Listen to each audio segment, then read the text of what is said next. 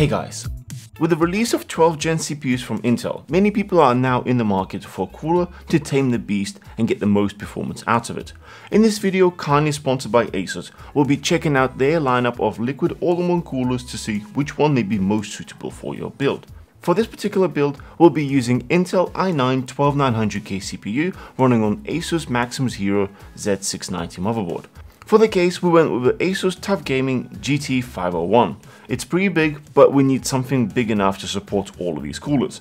Speaking of which, we have a budget option, Cooler Master 212 ARGB air cooler as a baseline, two 240mm coolers, TUF Gaming liquid cooler, and second generation of ROG Strix cooler. And last but certainly not least, the top of the line ROG Ryujin version 2. Prior to choosing a cooler, there are a few considerations to do, starting with the required space. For example, tower coolers like this require a reasonably large amount of height clearance above the CPU and normally not suitable for smaller cases, while liquid all-in-one coolers need space for the radiator as well as managing the tubes. Another consideration is cooler mounting options. You want to make sure that the cooler you're ordering has the right support brackets for your CPU. In this case, we had to pick up some additional brackets for Intel's latest LJ1700 sockets, as it's not compatible with the original version of a Cooler Master air cooler. With ASUS, all newer stock in the market will be bundled with a new bracket, so you should be covered there.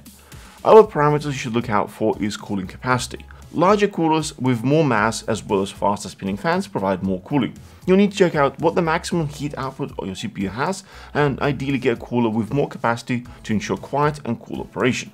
In our example, I can already tell ahead of time that Cooler Master 212 is not enough for our power-hungry 12900K, but we'll have to see by how much when we check out the results later on.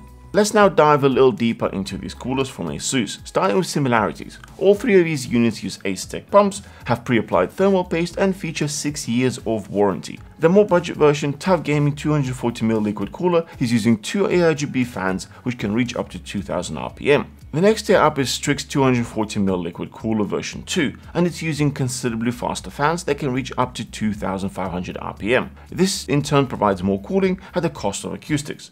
Both TUF and Strix units include fan and ARGB splitter cables to help cable management, as well as to ensure you have enough headers to connect to. TUF Gaming LED splitter comes with 3 headers and actually requires all 3, while Strix cable splits into 4 headers only requiring 2. This provides extra for your other components should you ever need to, which is a nice little touch. Lastly, we have Ryujin Cooler.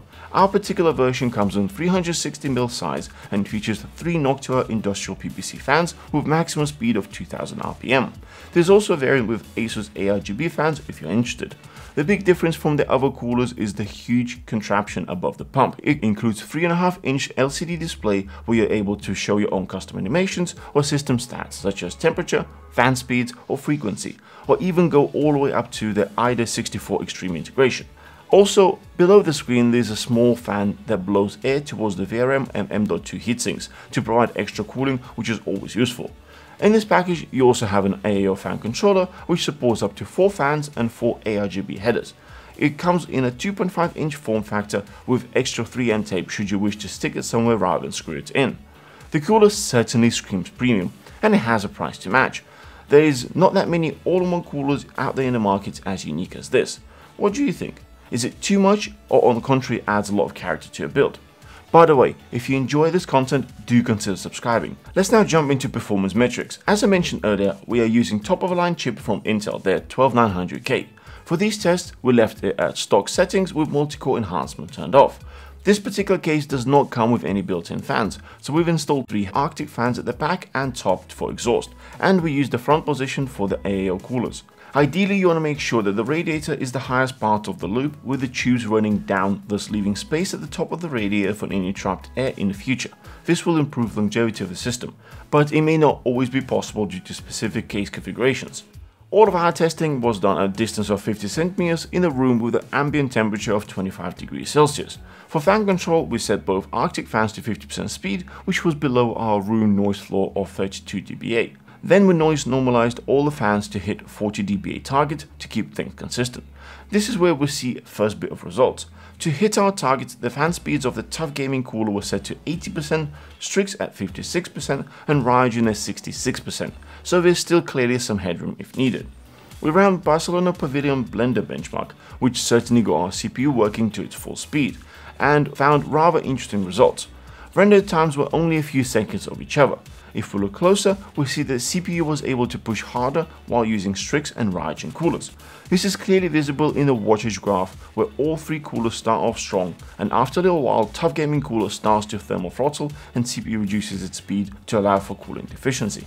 Others follow but slowly and never drop as much. The reason we look at power consumption rather than temperature is pretty simple. They all fairly quickly hit 100 degrees, and that's where CPU starts to naturally reducing its speed to stay within thermal limits. I did mention that Cooler Master budget unit is not enough for the CPU. Even at full speed, it was not able to handle this load, almost immediately thermal throttling, which in turn is wasting performance on this high-end CPU. This cooler would be more suitable for lower-end CPUs like i3 or i5 series. With noise normalized results out of the way, we can now check out results of all of these liquid all-in-one coolers with stock settings where fans are allowed to go up to 100% while under heavy load. In the same test, we see that both TUF and Strix coolers reach 100-degree mark. However, Ryujin actually manages to maintain temperatures at the high 90s. To double check for any possible thermal throttling, we can look at the wattage graph, where we can see it is locked at 240 watts during the whole duration of the test. I also appreciate that many of you may not be using a PC for heavy productivity tasks, rather do some gaming. This is where the next benchmark comes in really handy. This is Firestrike benchmark by 3D Mark. It simulates 1080p gaming, and in our setup it was running at around 100 FPS. In this thermal graph, it is actually pretty hard to see which one of these coolers does better. This is because in gaming you always have a change of scenery and performance keeps fluctuating. Once we look at the CPU power consumption, this shows a slightly better picture. Here, while using TUF Gaming Cooler, the system is pulling less power, thus pushing not as hard to get those extra frames, while the other two coolers were clearly cooling the chip better to allow for more thermal headroom so CPU can boost even more efficiently. It is clear that having larger surface area, more overall mass and extra fan makes a difference in longer renders as well as gaming, which brings us to the conclusion. For those of you who are on a budget, TUF Gaming Cooler is a good starting off point and will deliver adequate results. Going up to Strix class would improve that performance and also leave some headroom, providing you're okay with some extra noise during peak operation. If you're doing a lot of longer CPU centric tasks, then getting 360mm version will be very advantageous. This leaves Ryujin Cooler. This ultimately is a showpiece which also delivers great results while staying reasonably quiet due to the included Noctil PPC fans. I actually really like the inclusion of LCD screen while keeping the RGB to the minimum. For those who are planning to do some overclocking, the fan near the pump helps with cooling the VRM. Generally, it seems like ASUS has a really dynamic lineup for most people. If you want to check out any of the items we've covered in the video today, the links are in the description below. I hope you found this useful. Don't forget to smash that thumbs up and subscribe for more. We'll see you guys in the next one.